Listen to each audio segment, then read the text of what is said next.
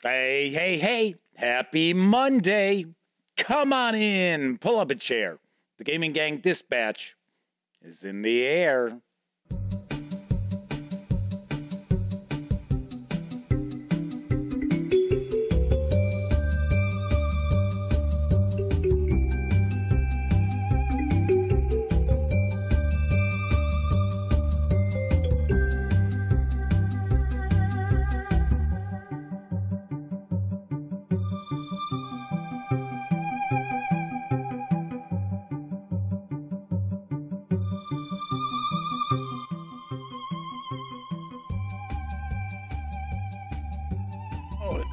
Howdy, gang, and welcome once again to the Duct Tape Studios. I'm Jeff McAleer, your host, here at the Gaming Gang Dispatch, brought to you by, incredibly enough, thegaminggang.com, which I happen to be the founder and editor-in-chief. So welcome aboard. Tonight is Monday, March 27th, 2023.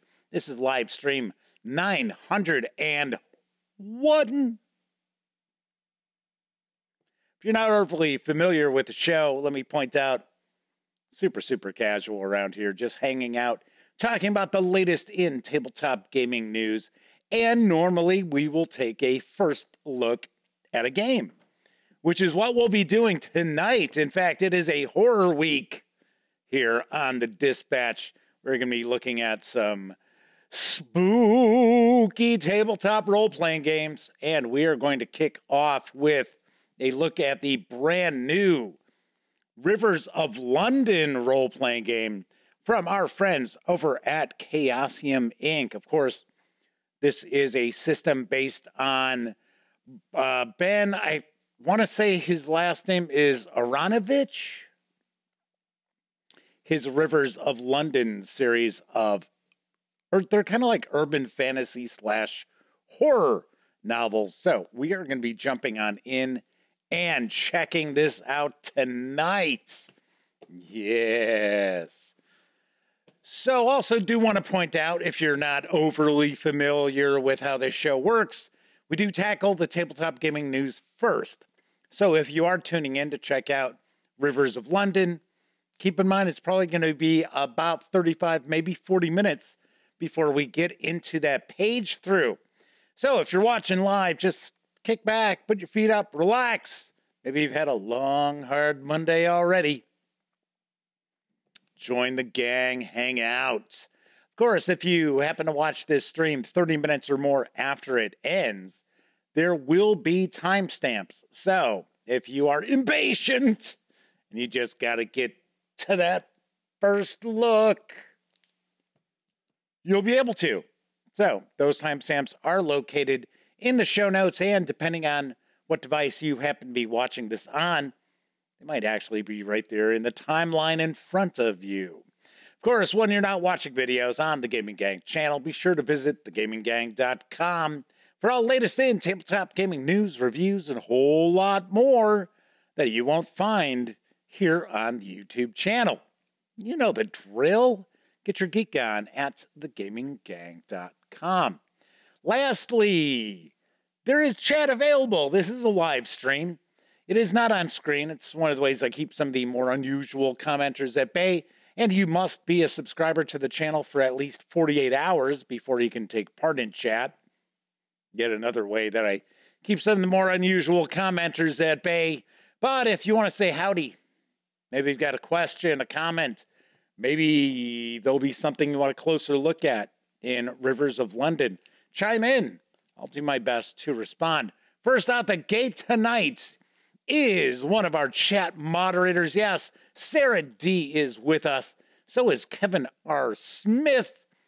Flaming here on another of our chat moderators. This one from Australia is hanging out, as is veteran Greyblocks, Kathy Evans, and Zorak Zoran 1.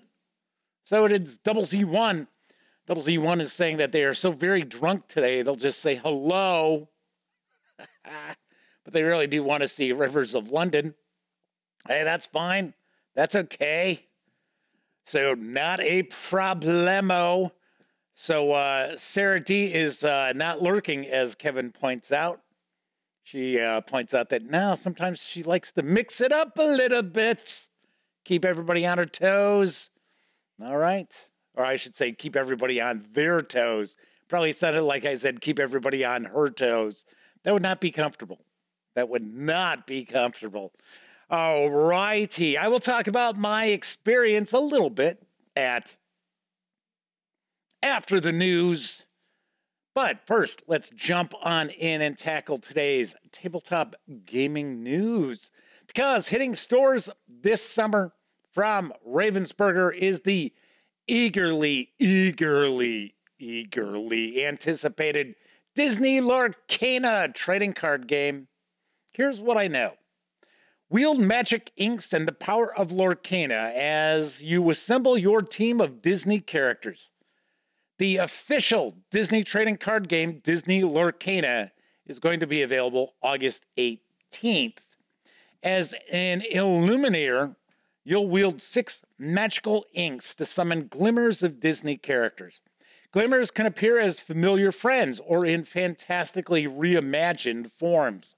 Recruit glimmers to your team as you travel through the world of Lorcana. To play Disney Lorcana, each player will need to have a deck of 60 cards. Ready to play starter decks contain a pre-constructed deck with a specific card list. If you're new to trading card games, or if you want to experience the game with a deck designed and tested by Team Lorcana, this is going to be a good place to start. These starter decks are going to carry an MSRP of $16.99. I believe there are going to be 6 to start off. This is actually, this first wave is called the first chapter. You can also expand your collection with booster packs. Unlike starter decks, booster packs contain 12 random cards from Disney Lorcana, the first chapter. You can use those booster packs to build and customize your decks with abilities and characters beyond those found in starter decks. These boosters will carry an MSRP of $5.99.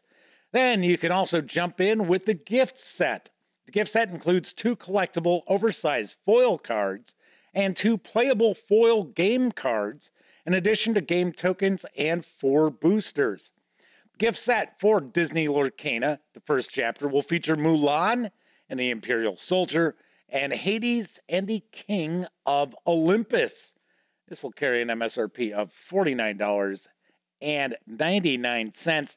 There will also be I believe there's going to be, I think it's going to be called a Player's Collection, and it will contain, I think it's 8 boosters and a strategy guide and tokens and things like that. So that will also carry an MSRP of $49.99.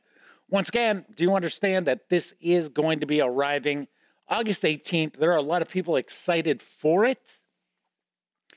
Does seem like it's kind of vibing a little on the Magic the Gathering, because you've got the 6 different inks. Yeah, okay.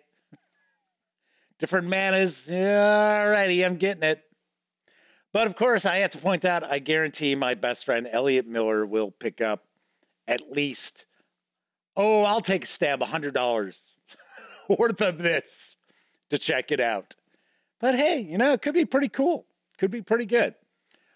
Then again, could be another, I don't know, stab at doing a collectible card game with Disney that just doesn't get it done. Got to point out, Ravensburger is not exactly known for collectible card games, but they are known for games, so that does help. So Chris Phillips is with us in chat.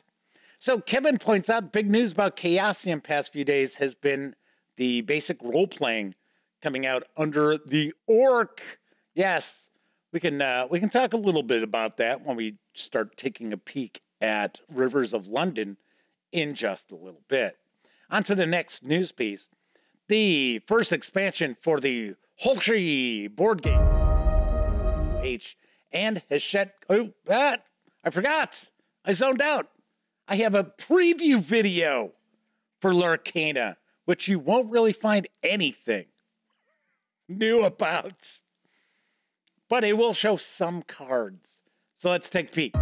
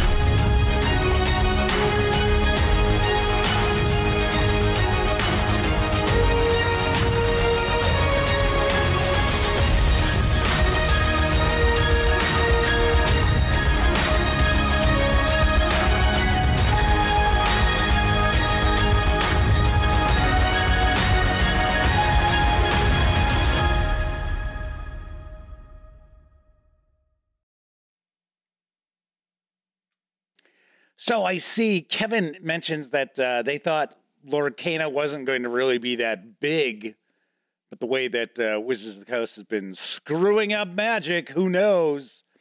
Well, as far as the distributors are concerned, I will tell you that they are indicating to retailers that there will be allotments, that retailers are not going to be able to get as much of this product as they want. So I think this is it's probably gonna at least sell as as Kevin points out, it's gonna make money as a collectible, even if few people play it, right? Because it's Disney. It's usually how that works. Coco B is with us in chat. So thank you very much for hanging out. Coco's washing their car as the second winter has started. Oh, yes, I got to enjoy some of that second winter on Saturday up in Lake Geneva, Wisconsin. So Chris says, after seeing how much of a wallet drain the Disney mobile game Sorcerer's Arena was, I'm sure this will be a money drain as well. So from what I understand, kind of rumor mill, so I can't say this is officially from like Ravensburger, but supposedly Lorcana is not going to fall into the same trap as some other trading card games. So like I guess Pokemon tends to release a bunch of special cards that are available at specific events only. They're not going to do that. They're not going to have special card releases, say for like Gen Con, where you can only get them at Gen Con. So they're going to try to make this, I guess, as kind of even-footed for everyone who wants to get into the game. But as I mentioned previously, the distributors out there are really pointing out that there will be allocations, that retailers are not going to get as much product as they want. Anyway, moving right along as I started to originally, the first expansion for the Holtree board game is arriving from Studio H and Hachette Games. Here's the deets on Undead and Alive. Ever since the Titans created the world, death has never been as final as could have been hoped. Sure, there's not much of a chance you'll find Grandma clawing her way out of the family tomb on her own, but a lot of strange things have happened. During the new chronicles and incidents in this first expansion to Holtree, Rangers may fall prey to languor, a type of supernatural evil. It is a morbid state of melancholy that grips their heart and soul. This first expansion contains 3 new chronicles, 1 short and 2 long, 36 cards in total, confronting you with the shadow forces of the undead. 6 new assignments with a terrifying new incident pack called Death Abounds, and the new languor mechanic offering a thematic challenge. Of course, a copy of Whole Tray is required to play. Whole Tray Undead and Alive is for 1 to 4 players, ages 10 and up. Plays in 60 to 120 minutes. This expansion is going to carry an MSRP of $19.99 when it arrives in Q2. I have heard some good things about this game, so I really don't know much about it, but it seems to have kind of a fairy tale, kind of like fantasy story kind of vibe to it. I believe that's how the proceedings go. You have adventures, and the adventures are made up of cards that you have to address. So Kevin points out with Lorcana, so no magic-style secret lairs. That would be nice. That is my understanding. Supposedly, Lorcana is going to have 4 releases a year, though. So that's quite a bit. 1 each quarter, I guess. Roger Prudhomme is with us in chat. Welcome aboard. Good to see you, Roger. So let's talk about some role-playing game news, because Cubicle 7 Entertainment has released the digital edition of the eagerly anticipated Warhammer 40K roleplay, Imperium Maledictum. Here's the latest. Imperial Maledictum is a new Warhammer 40,000 role-playing game set in the glorious Macharian sector, a sector forged in blood and fire from the 1,000 worlds conquered by Lord Solar Macarius. It is a sector rife with peril and treachery. Imperium Maledictum uses a familiar but refined D100 system to drop players into tales of intrigue, betrayal, and conspiracy. Players take on the role of Imperial adepts and citizens, recruited by a powerful patron. These influential figures use teams outside the usual chain of command to undertake grim and perilous missions, furthering their often inscrutable interests. To succeed, players must weave their way through the complicated web of competing factions that make up the Imperium. They must navigate a realm where a whispered accusation can be as deadly as any bolter, plumbing the depths of the most lethal hives and navigating the often far more insidious threats that grace the courts of the Highborn. Do you have what it takes to survive the grim and treacherous adventures in the 41st millennium? You can pre-order the 352-page hardcover, which includes the PDF, for an MSRP of $59.99. It is not expected to arrive until Q4. Or you can grab just the PDF alone right now. That's right, it is out right now over at DriveThruRPG for $29.99. And my friends over at Cubicle 7 Entertainment sent along a copy of the PDF to me, so I will be taking a peek inside. I got to be honest, I don't know about the mechanics of this game, but I really, really do have a feeling that it is sort of a revamped Warhammer fantasy roleplay kind of system. And the reason why it kind of gives me that impression is it says it's a D100 system, which we, of course, know Warhammer Fantasy Roleplay is.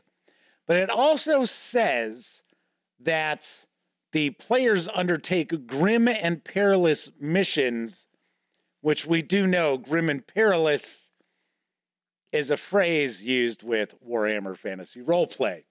So I think they're kind of hinting at that. David B is popping on into chat. Thanks for hanging with us tonight. So let's move on to the next news piece. Now available is the Kobold Guide to Dragons. Here's the scoop from Kobold Press. Dungeons are half the game. You can't control what players are going to do. That's half the fun. But you can control where they do it. That's a whole other half. The Kobold Guide to Dungeons gives both new and experienced game masters over 100 pages of insight and ideas into making dungeons great. In-depth essays from industry luminaries teach you how to think outside your own boxes and into a larger realm of challenge, discovery, and good old monster bashing. Practical essays give you insider tips and tricks to design non-linear dungeons to explore, to think in 3 dimensions to make amazing spaces, and to make every room count, even when there's no monster. You can create solutions in addition to simply combat, and dole out treasure without blowing the bank. The Kobold Guide to Dungeons features essays from classic voices of the RPG canon, such as David Zeb Cook, Frank Metzger, and Lawrence Schick. It also includes newer voices, including Dominic Dickey, Sadie Lowry, and Aaron Roberts. Open this book and level up your half of the game. The Kobold Guide to Dungeons softcover carries an MSRP of $19.99, or you can grab just the PDF alone over at DriveThruRPG for $12.99. And fine folks over at Kobold Press sent me the softcover, and I started reading it. I'm about 30 pages into it.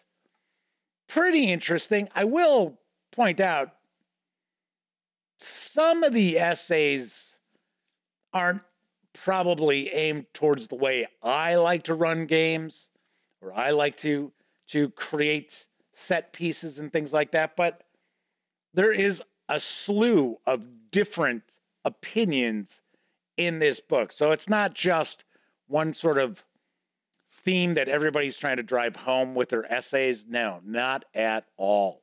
So once again, Kobold Guide to Dungeons is available right now for $19.99, or grab just the PDF for $12.99. Chuck Terrell is swinging on in. Thanks for coming on by to hang with the gang. My final news piece, now available in PDF, is the 2nd edition of the Fantasy Age role-playing game. Here's the skinny from Green Ronin Publishing. Leap into sword and sorcery role-playing game adventures with the Fantasy Age core rulebook. Powered by the popular adventure game engine, Fantasy Age 2nd edition is easy to learn, fun to play, and welcoming to new role players. The Fantasy Age core rulebook includes these features: simple character creation. Pick an ancestry, such as Drac, Dwarf, Goblin, and Wildfolk. Pick a class, Envoy, Mage, Rogue, or Warrior. Pick a specialization, such as Duelist, Diplomat, Pirate, and Sword Mage, and jump into the action. Heroic stunts. The heart of the game is the stunt system, which brings dynamism and drama to the table. Roll doubles on 3d6 to pull off unexpected moves in combat, cast more potent spells, perform amazing feats of physical and mental prowess, or even cut a rival down to size with a few clever words. There's mighty magic. Spellcasters learn arcana, which are themed groups of spells. Mixing and matching the 19 arcana gives the mage class a huge amount of flexibility. To get started, choose 2 arcana like Beast, Cold, Death, Earth, Fate, Fire, Healing, Protection, Mind, and Shadow. There's Game Master Guidance. If you're new to role-playing games or have never GM'd before, the core rulebook breaks it all down for you. Not just GM advice, but practicalities as well. There's guidance for each of the GM's 4 roles: Game Planner, Game Host, Game Runner, and Game Moderator. Also, customizable rules. The GM can use optional rules for the campaign to better reflect the setting. Choices include the twin systems of Peril and Daring, which allow for dramatic swings from disadvantage to advantage as the tension builds. Horror rules can give the campaign a sinister turn. The Fortune system is an alternate way to handle health and damage, first introduced in the Expanse role-playing game. The core rulebook includes a campaign setting of its own called Stranger Shores, Brave the Deeps, which has been the doom of many a ship. Sail with a mystic navigator to travel to distant lands. Enter the stranger shores with Breakwater Bay, a starting adventure area to kick off your campaign. Book includes set sails for Breakwater Bay, a complete adventure. And there's so much more. You'll also find character talents, challenging monsters, chase rules, magic items, relationships and bonds, and more. This is the complete package. And this is part of the family. Green Ronin publishes other RPGs powered by the adventure game engine. The Expanse, Modern Age, Blue Rose, Cthulhu Awakens, and 5th Season. If you've played any Age games, you already know the core of the system. Veteran gamers will be pleased to hear that Fantasy Age 2nd Edition is largely compatible with all previous Fantasy Age releases. Swords, sorcery, stunts, and stranger shores. The Fantasy Age core rulebook is your portal to exciting new role-playing game adventures. You can pre-order the 288-page hardcover of the 2nd edition of Fantasy Age for $49 and I should say 99 cents, or grab the PDF right now at DriveThruRPG for $27.95. Ka-ching! It's cool. Good to see that Green Ronin's releasing a new edition of Fantasy Age. In fact, off the top of my head, I seem to recall that it was very recently that they just had a bundle offer with a bunch of the 1st edition Fantasy Age goodies out there. So, pretty sweet. I'll have to reach out one of these days. I tried to touch base with Green Ronin, I don't know, maybe 6-7 years ago. Couldn't really get on the same page as far as reviewing some stuff. Now they've got a new edition of what is probably their key role-playing game. Maybe they'd like to get some coverage out there. Chris points out they like Frog God Games and Nord Games. Both have some good 5e stuff, too. Yes, and of course, Frog God Games also has Swords and Wizardry. So Chris points out Kobold Press has good stuff, probably the best third-party 5e content out there. I'm pretty similar to that kind of thought process as well. I really do like Kobold Press quite a lot. For the most part, I usually enjoy their releases. Kabuki Kid is with us. Good to see Double K's in the house. All right, so that is it for the tabletop gaming news tonight. Of course, I was just talking about DriveThruRPG. Don't forget, the gaming gang, thus the Dispatch, is affiliated with the One Bookshelf sites. So if you are going to visit, say, DriveThruRPG, please stop by thegaminggang.com first. Use one of our banner ads, and that way, if you do happen to make a purchase over at DriveThruRPG, I get a small portion of that sale. All those nickels, dimes, and quarters really do add up and help keep thegaminggang.com around.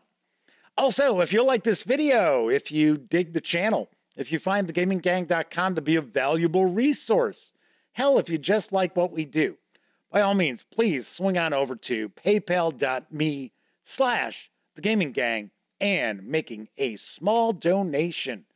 And thankfully, big tip of the cap to all of you out there who use those banner ads over on thegaminggang.com and or visit paypal.me/thegaminggang. Thank you very, very much. So sweet. So Kevin points out Frog God Games is actually switching over to old school essentials. So they don't have any Swords and Wizardry anymore since Matt Finch left and took it to Mythmere Games. Yeah, I didn't realize Matt left because I interviewed him. You know, it's funny. I was actually talking to Ellie about this while we were hanging out at GaryCon. I said, it's funny. I'll sit there and be like, yeah, I remember I reviewed that like 2-3 years ago. And then I'll look and be like, oh, that was 6 years ago or 8 years ago. So I know I interviewed Matt Finch. It's probably 3, maybe 4 years ago. So yeah, so he took it off to Mythmere Games. Cool deal. Tessie Trekkie is hanging with us tonight. So welcome. They point out, note to self, stop buying RPGs I'll never run. Hey, at least these days you can buy PDFs. So, and you can get big bundles as well. So, you know, back in the early days, it was, you had to buy it. Or maybe you would be lucky to have a game store that had, you know, discounted games that they couldn't get rid of, which not a lot of them did. So, Chris says, seems like Fraud God Games is pitching for their Swords and Wizardry stuff as Castles and Crusades friendly going forward. Huh. Kind of cool. I'll have to take a look into that. So, Double Z1 says, now I saw that Jeff doesn't have his Green Bay Packers cap. I do not own a Green Bay Packers cap. Nope. Sorry, I'm a Bears fan, man. How the hell would I ever do that?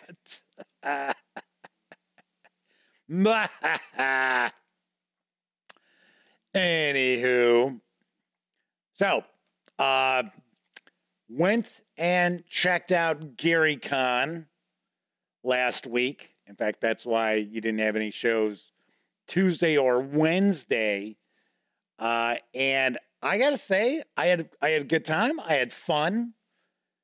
I don't know if I would do it again, to be very, very honest with you. And a big thank you to everybody who came up while I was there, saying hi and telling me how much they enjoy the show and watch the videos and the website and things like that. I was surprised by how many people actually came up to say hello to me. I was like, holy cow. You know, I'm used to going to a convention having, you know, like a couple people.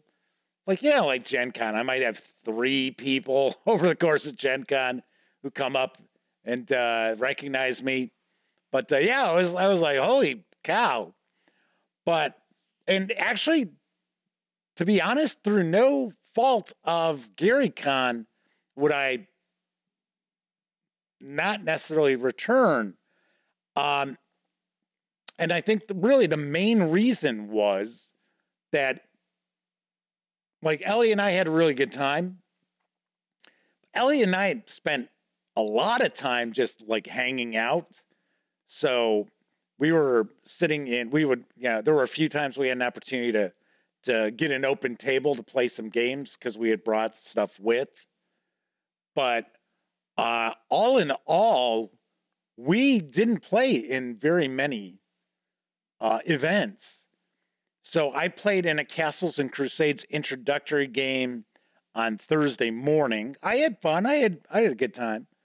In fact, stay tuned for more Troll Lord Games coverage in the future. I believe we will be taking a look at some more of their products in the near future.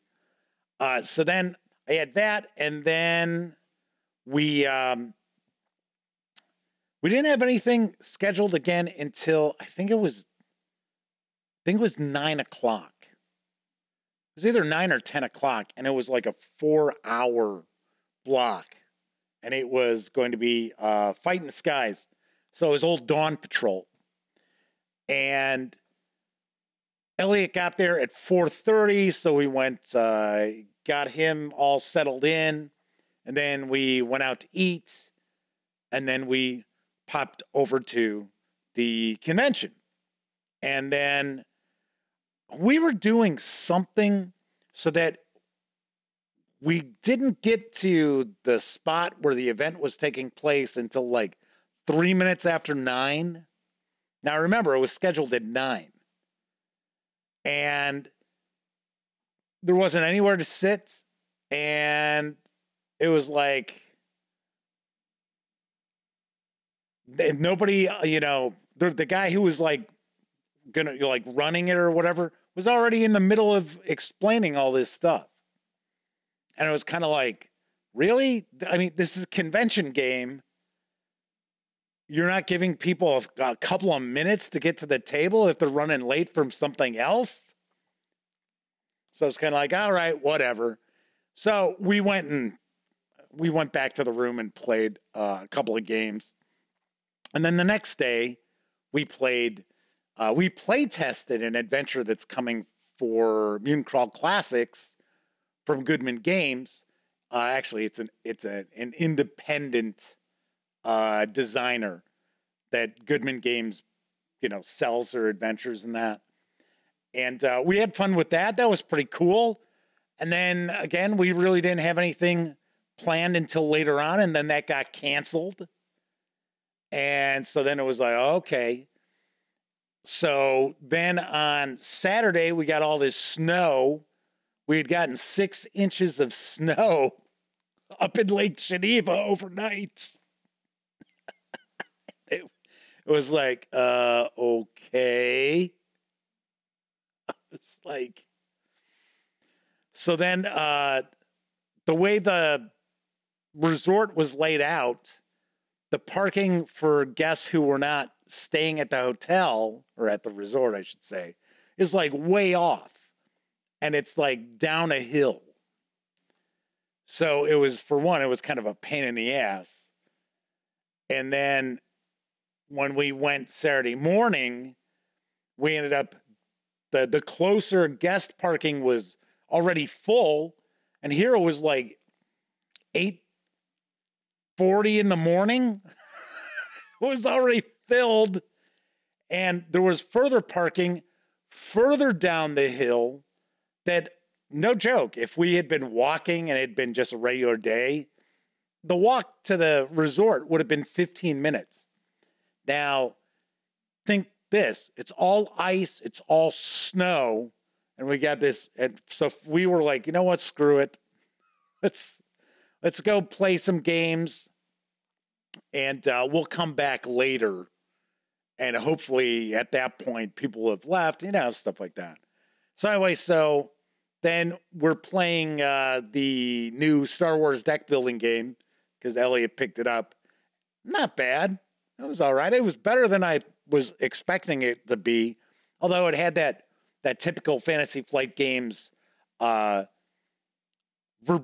but obtuse rules. That's how I tend to see FFG's rules all the time. Very verbose and also very obtuse.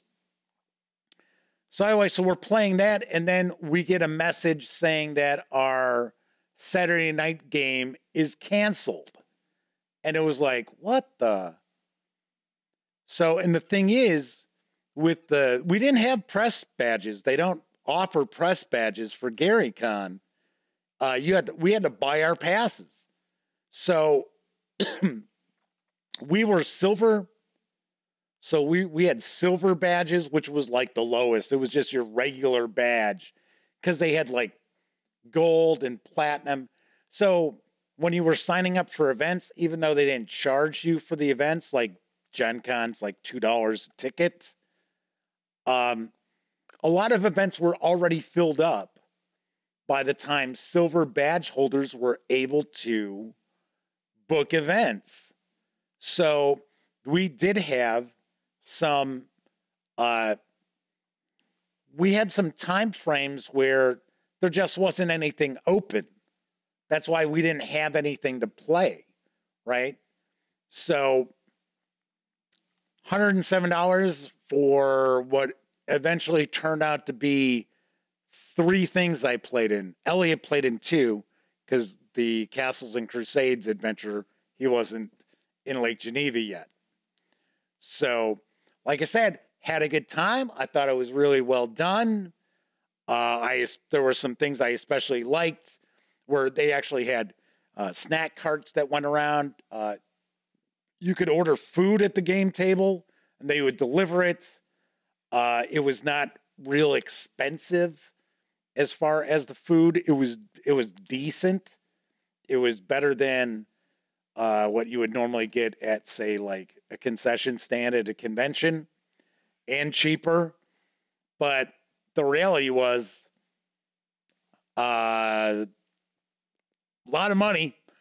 Blew a lot of money. We blew about as much as we normally would spend going to either Gen Con or San Diego Comic Con, and there was nothing, nothing for it. Yeah, we go to Comic Con, we get press stuff. We get press swag. We get to go do stuff that, regular attendees don't have an opportunity to do. Go to Gen Con and get review copies from different companies that know me and things like that. This was nothing. I mean, I got a couple of modules from the guy who we played the playtest for the MCC adventure. He's like, "Oh, you're media?" I said, "Yeah, we're press." And he's like, "Oh, hey, I got a couple of these here. You mind taking a peek at them?" I'm like, "No, that's cool." And made a few, things we pointed out to the playtest that he was going to use that he's like, "Oh, wow, I didn't even think of that." And we were like, "Oh, that's kind of cool." But for the whole overall experience, it was a lot of money for us to basically hang out and play our own games. Kabuki Kid asks, did I buy any cool stuff? No, because the exhibit area wasn't anything that I was really interested in outside of buying a hat, because I usually try to get a hat from a con that I go to. And then you had to buy the program. So I had purchased the program, so I got that. And that was about it, because it was Goodman Games was there, and Troll Lord Games were there. And that was about the extent of like good-sized publishers. So just like there was supposed to be this new adventure that was coming out for D&D, and it was like being released there, and that I didn't see anything. Kabuki Kid asked, did I meet any of the celebs? I did get to say hello to a few people. I got to say hi to Vince Vaughn, talk to him for a couple of minutes. And Joe, and then I did talk to some folks like Jim Wampner, who is the author of Mutant Crawl Classics, who started Spellburn for Dungeon Crawl Classics. And I think he still does, was it Save or Die, that podcast? So we were chatting a little bit, but yeah, I mean, I didn't really get to talk. I said hello to Luke Gygax. That was kind of about it. So Double Z1 asks, how many people are at an event like this? I believe they cut it off at 1,000. So Kevin says they think they've heard from other places that parking is an issue at GaryCon. I guess it's to be expected when it's in Lake Geneva as opposed to a big city. Well, it's not. It wasn't necessarily the problem of parking. It was the problem of the guest parking not being close. So it was kind of funny because just to come out of the guest parking to get up into where the parking was for the the guests and the resort guests, you had to go up a hill. So anyway, so Chris says, Vince Vaughn, huh? Did they have a dodgeball game going? No. So Liquid Nebula is hanging with us, says it's a fairly small con for how famous it is in the community. I'll tell you right now, there were a lot of people were having a good time. Don't get me wrong. I enjoyed it. I just like I said to Elliot, I said, you know what? If we got press passes that we didn't, have to pay for badges to this, then it would be fine. If we only got an opportunity to play in, 2 or 3 events, okay, whatever. We didn't pay for the passes. Situation like this, where I only got to play in 3, he only got to play in 2, that was $100 plus tax or fees or whatever it was. It came out to 107 something. To me, I got better things to be spending that. Anyway, but, once again, you got to keep in mind, there were a lot of people at GaryCon, because I talk to people all the time. I tend to talk to people when I'm in line. I don't know. People just come up to me and start talking to me too. But I didn't talk to anybody there who wasn't, affiliated with a publisher or something, who went to Gen Con or Origins, that GaryCon was kind of like the convention they go to every year.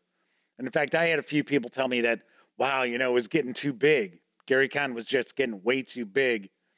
I'm thinking, as Kevin points out, it says Wikipedia lists 2,200 as far as attendance. I just kept thinking to myself, if you think this is big, you should go out to San Diego for Comic-Con. Be like, yow! Alrighty then. So, as I already pointed out, tonight I am going to be diving on in to take a first look at Rivers of London from Chaosium Inc. But first, I think it's time for a brief intermission. See, I'm trying to read chat and talk at the same time. It's time for a brief intermission.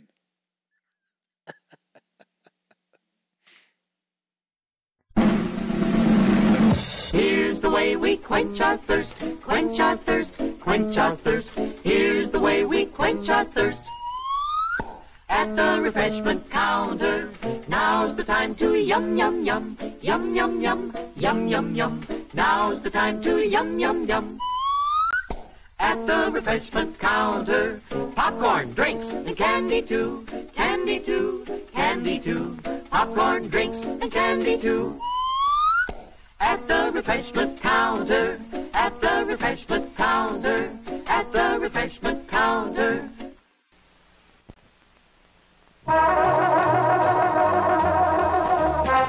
Why do people like you like Big D best?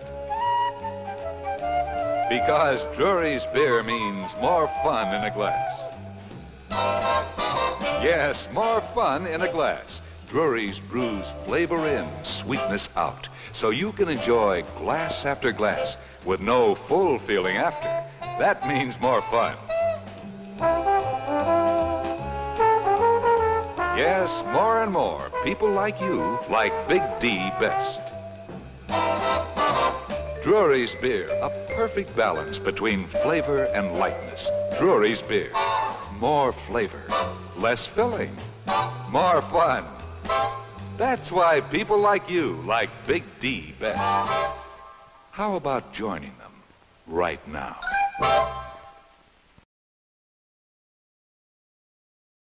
Watch out where you throw those knives. Are you drinking Wilkins instant coffee yet? No. Okay, let's try it blindfolded.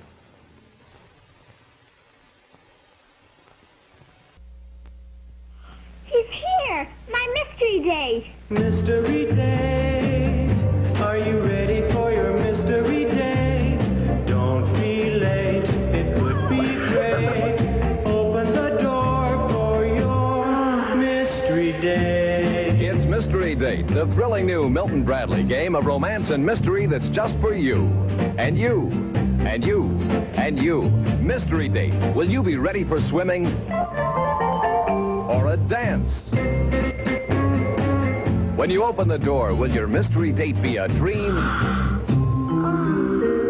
Or a dud? Oh! Fun and surprises. That's Mystery Date. Remember, Milton Bradley makes the best games in the world. So, girls, Open the door for your mystery date. get Mystery Date.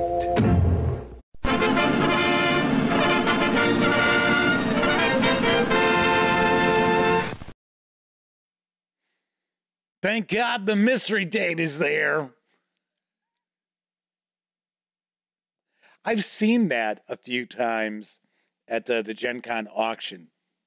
So they'll have like classic games and that. I've seen it go up on auction a few times. Never had anything like that. Never knew any girls who had that either. So, like, I don't know. Certainly not a game that would fly now.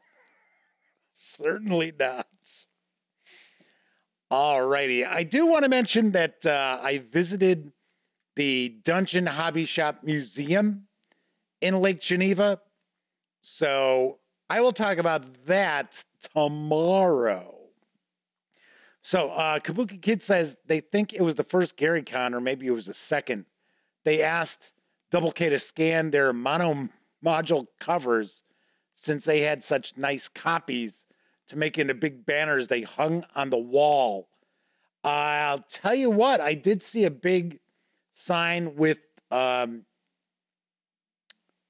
Keep on the Borderlands. So I wonder if that was it.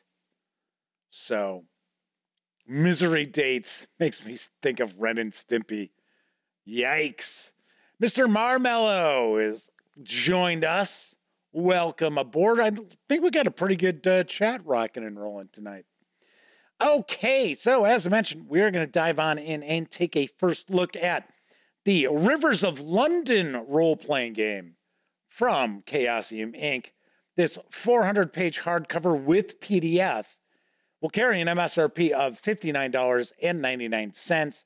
I got to be honest, I'm not positive if this is available just yet or not, because I have seen some distributors indicating that this won't be in stores until like first week of April.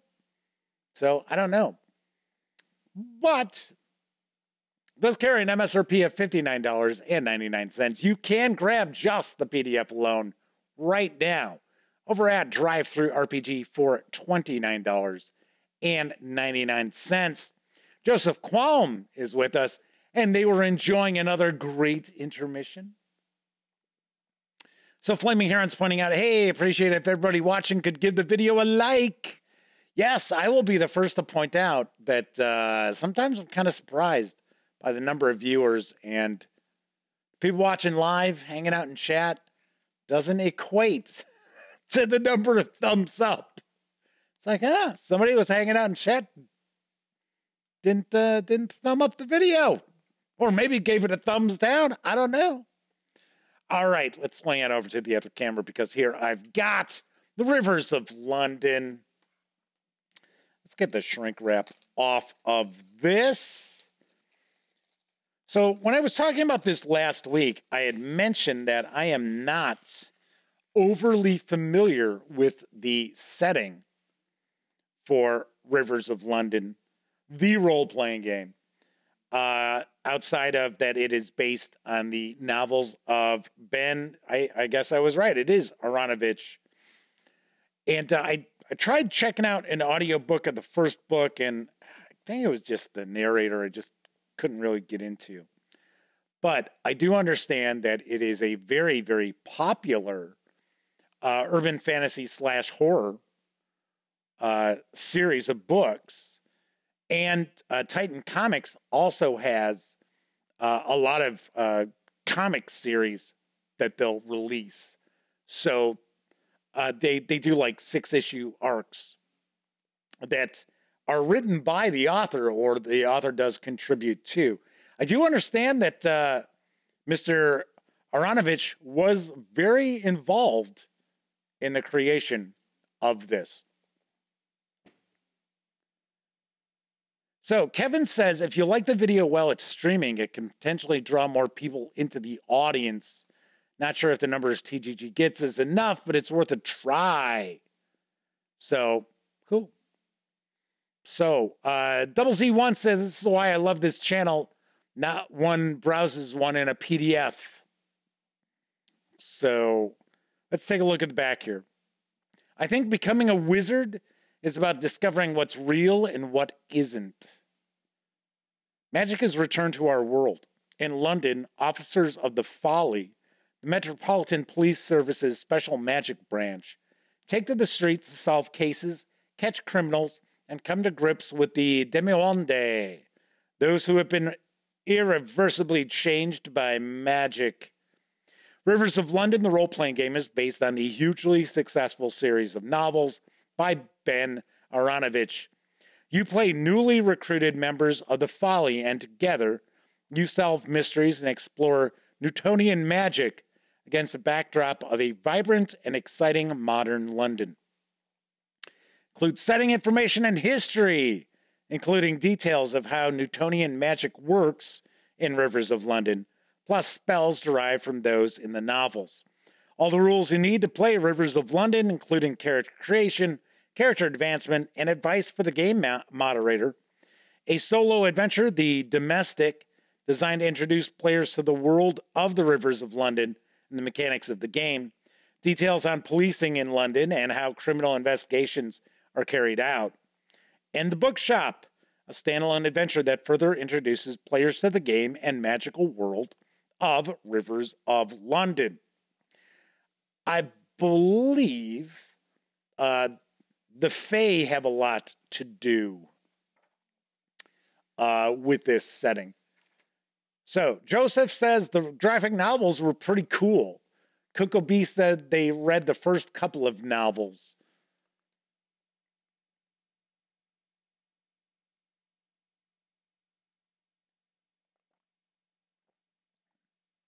So, Flaming Heron says, they're pretty sure if you like the stream at least 5 minutes in, actually does increase possible engagement.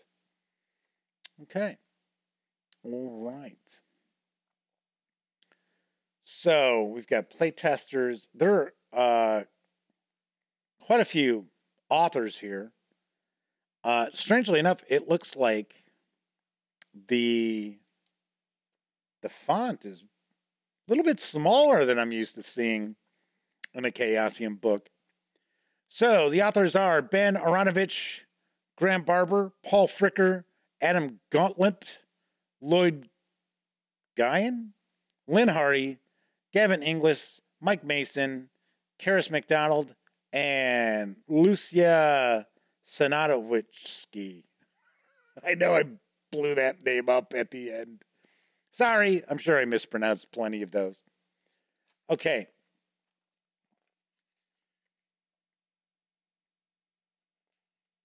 So here it says, ever since I can remember, I've wanted my own role-playing game. I lie. It's actually ever since I was given the 3 original beige Dungeons and Dragons books in a box all the way back in the late 70s. Either way, it's a long time. So that's for Ben Aaronovitch right there. Paul Fricker, a little intro. So an introduction to collaborative storytelling. So one gets the impression that this is probably coming from a kind of vantage point that most people checking this out aren't going to be familiar with the role-playing game. I will point out that artwork is awful. Sorry, that just looks awful.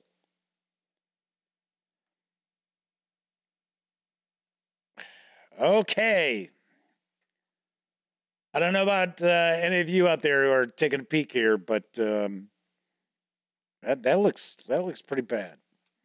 So Kabuki Kid says, little brown books or little beige books. I always call them little brown books. I think most people do too.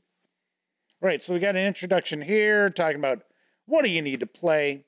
So I should mention that the fine folks over at Chaosium Inc. were kind enough to provide me with this review copy. But neither I nor anyone else affiliated with the gaming gang has received any other sort of compensation for me to share this coverage with you. And of course, These days, it's important for you to know that. Obviously enough, we are not going to look through each and every page of Rivers of London, but I want to get a good feel for what's in this. I know nothing about this system. I'm assuming it's BRP, but I'm also relatively clueless as far as the setting itself. And I don't know, this art design, I don't know. So it's not doing it for me. Now, this doesn't look as bad as the other one. The other piece of artwork looked like things were like cut and pasted onto it. So this is a solo adventure like you would find with Call of Cthulhu in order to get an idea of how the system works.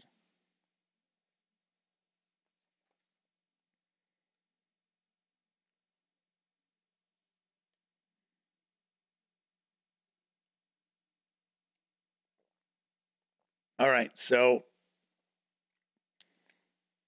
this is very uneven art design philosophy so far. So here we've got our creating characters. So it looks like we have little sidebars with additional rules and game master advice, or I guess in this game they're calling it the game moderator. So we have investigator, occupations, architect, artist, athlete, author, chancer, member of the clergy, computer specialist, criminal, dilettante, doctor of medicine, driver, entertainer, farmer, firefighter, influencer, journalist, lawyer, lecturer, librarian, nurse, paramedic, parapsychologist, police officer or detective, private investigator, service member, social worker, special agent, and tradesperson. Here, I thought they were all cops.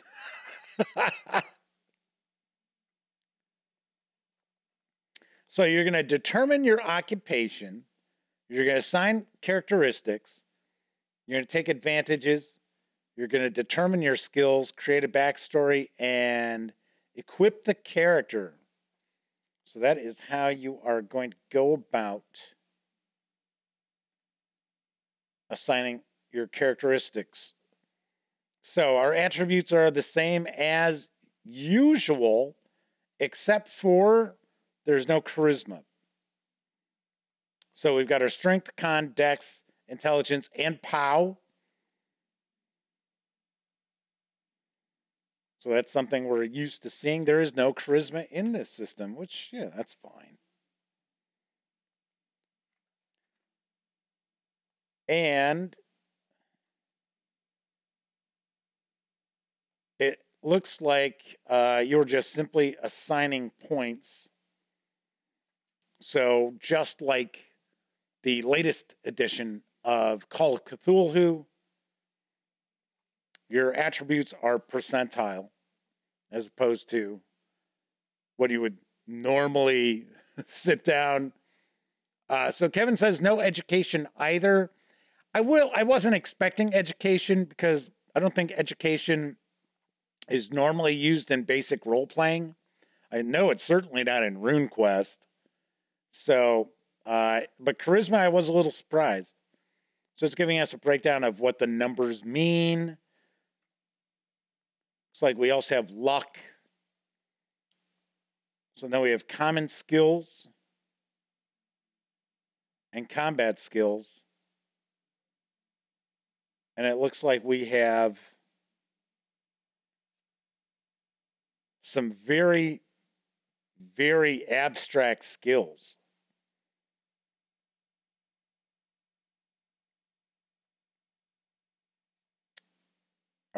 I would think there's more skills than this. I think maybe these are just saying that, okay, so these are just common skills that many characters will have. I don't know. We'll find out. We've got a backstory.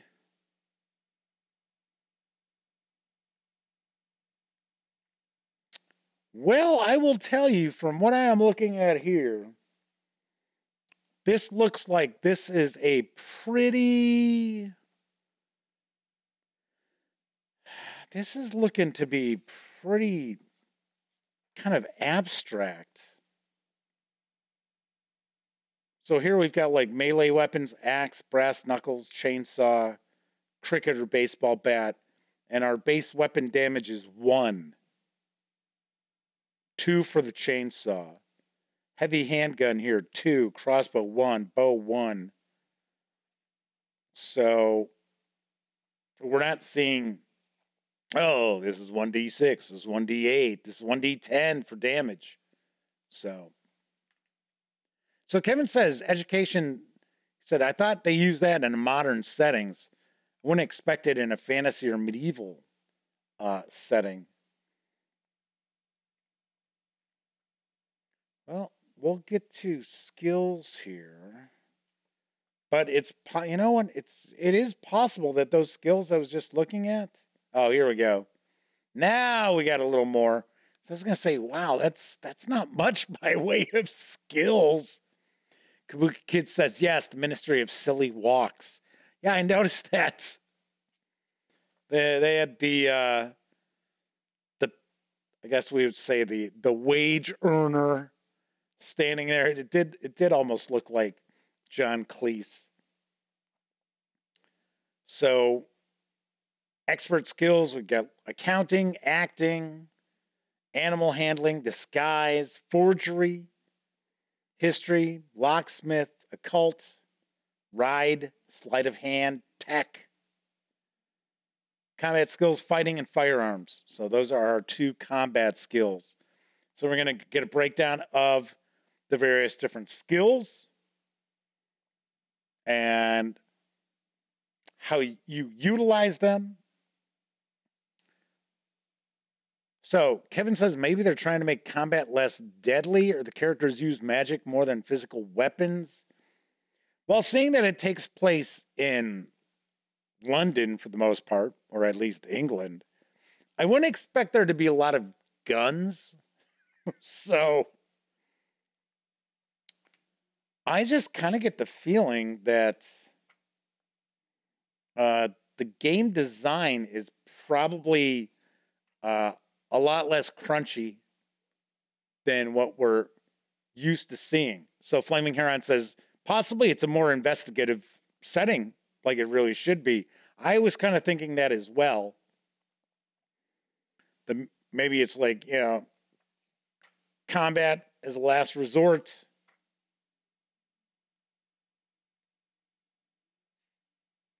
But as far as the art so far that we've seen, I mean, some pieces are fine, and some are just look awful.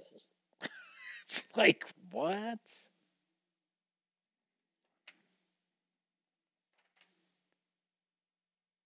So we do have optional combat rules, it looks like. It's saying additional combat rules are presented in the additional rules chapter.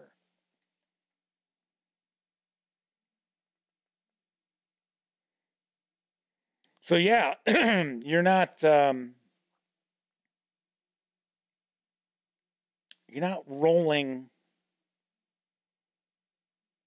like various different size dice for damage. It looks like it's just a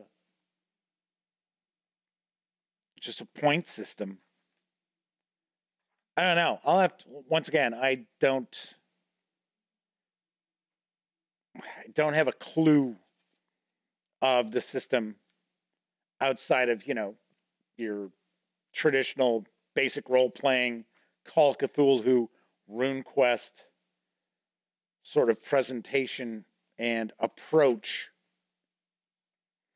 Flaming Heron says, nothing is popping out from the book that I'm going, oh, wow, that looks amazing. I will be the first to also agree with Flaming Heron. And that is, now, keep in mind, I'm skipping pages here, obviously enough. But,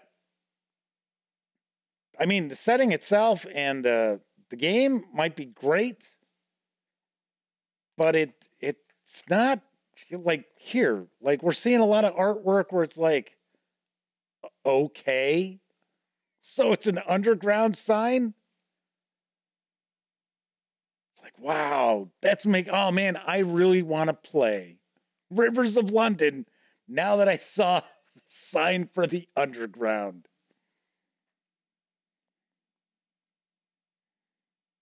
Working together for Stranger London. And the rest of the artwork just is, it's certainly not like RuneQuest or Call of Cthulhu, where you're like, oh man, whoa, check that out. That is really cool. So far, it's just all kind of bland.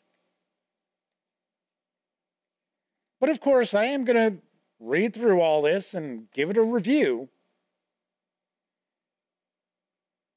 So, something like that, that's fine. Artwork like that, that's fine. It's kind of showing, day-to-day life sort of. Okay, so I'm swearing in these officers here. So it looks like this is the GM portion of the book. But yeah, so like an example here. Looking at that artwork, that's not anything exciting. Very very soft details and stuff. I guess it was just a design decision to go with more of a muted look.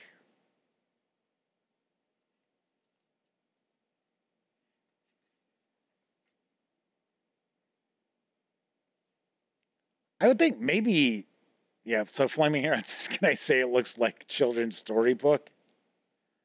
I was just about to say, maybe the decision with the art style was based on the sort of players they're expecting to pick this up.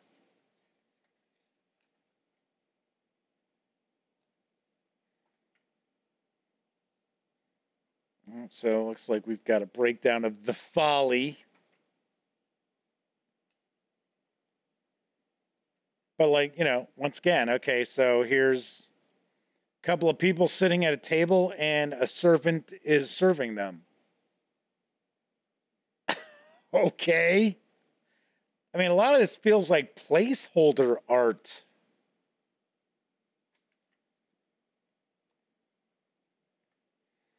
I don't know.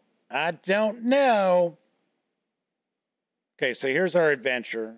So I'll kind of skip through more of that. Tell you, there's a good amount of page space devoted to the adventure, at least. I mean, this might be fine. This might be, this might actually be really good. All I'm saying is visually, it's not getting any creative juices flowing for me. But then again, I was thinking that Rivers of London is more of a, like, I don't want to say grim, but I thought it was more a little darker sort of urban fantasy. I mean, like I said, I could be absolutely wrong. So we've got some ready-to-play investigators. So then it turns out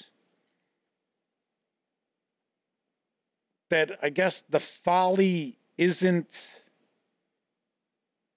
I thought it was part of the municipal police department. So John Brunhaver is with us. Art can be expensive. I get that. I completely understand that. We are talking about Chaosium, though. So we've got some appendices. Our investigator character sheets. Looks like an NPC sheet. Contacts. Here are our authors.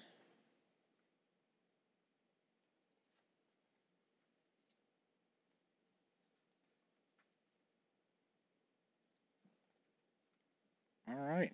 Well, I will say that this is this certainly does not look like anything I was expecting. Really doesn't. Once again, I'm not going to imply that it's not any good. All I'm saying is I'm just surprised by the art.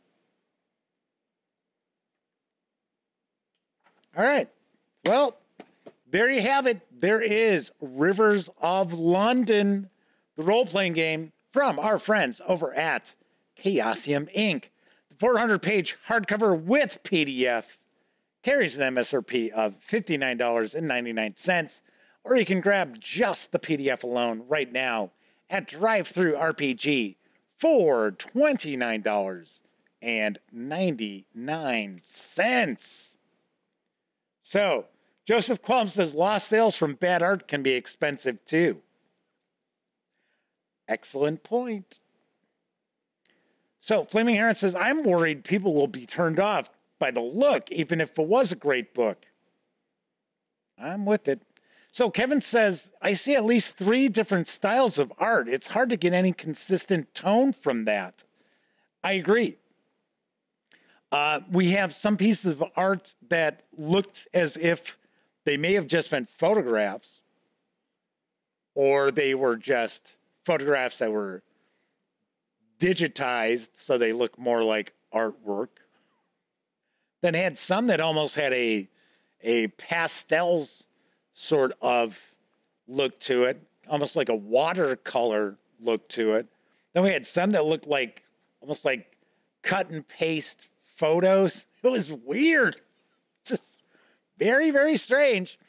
So Kathy says, it is interesting. Yeah, we'll see what happens. So Coco P says, well, it's a book. So cool. Like I said, you know, we'll see. This might be a cool system. I don't know. I'm just used to seeing, for the most part, really excellent artwork in Chaosium releases. That's kind of one of their things, that their graphic presentation is also very eye-popping normally. Not so much this. All righty then. What's cooking the rest of the week? Well, tomorrow, excuse me, we are going to take a look at the latest, speaking of Call of Cthulhu, Nameless Horrors, 6 adventures for Call of Cthulhu. We'll be diving on into this tomorrow. So I am looking forward to that. And then on Wednesday, the horror continues as we dive on into Delta Green, The Conspiracy, and also as a bonus, we'll take a look at Convergence, which I do believe was the first Delta Green adventure ever published. So we will be taking a peek at both of these from our friends over at Arc Dream Publishing. Next week, we might do a week devoted to The Witcher, because if you have been following the shows, I shared with you that Artelsorian Games sent a bunch of releases for The Witcher as well as Cyberpunk Red, but the core rulebook wasn't in stock at that moment. So what I am thinking of doing is maybe taking a look at a trio of the Witcher releases, do an Artelsorian Games week. So we'll see. I'll decide by Wednesday what we're going to be taking a look at next week. So if you like the video, by all means, please give it a quick thumbs up. Subscribe to the Gaming Gangs channel if you haven't already. And if you do subscribe, ding that bell. It'll not only let you know when the Dispatch streams live, Monday, Tuesday, and Wednesday evenings right here on YouTube at 7 p.m. Central. I'll also inform you when I upload other original videos as well, such as my recent Paizo preview for March 2023, which I posted last Wednesday. Everybody enjoy the rest of your morning, afternoon, evening, whatever time of day it happens to be in your neck of the woods. If you were watching live, thank you very much. If you took part in chat, a bigger tip of the cap to you. But of course, I know a lot of you out there, you don't have an opportunity to watch live. Doesn't matter if you're watching live or on Memorex. Thank you very much for taking time out to watch any of the videos here on the Gaming Gang channel. All right, everybody. I will be back tomorrow. And of course, here's hoping each and every one of you get to enjoy plenty of great gaming with your gang.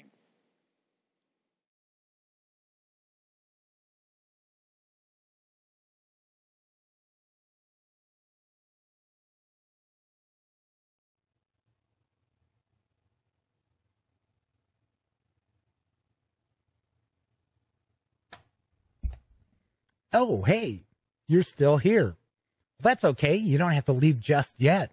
In fact, why don't you subscribe to the Gaming Gang channel right here, or take a peek at the latest live stream, or even find out what YouTube recommends you check out from the channel. And of course, I'm Jeff McAleer. Thanks again for watching.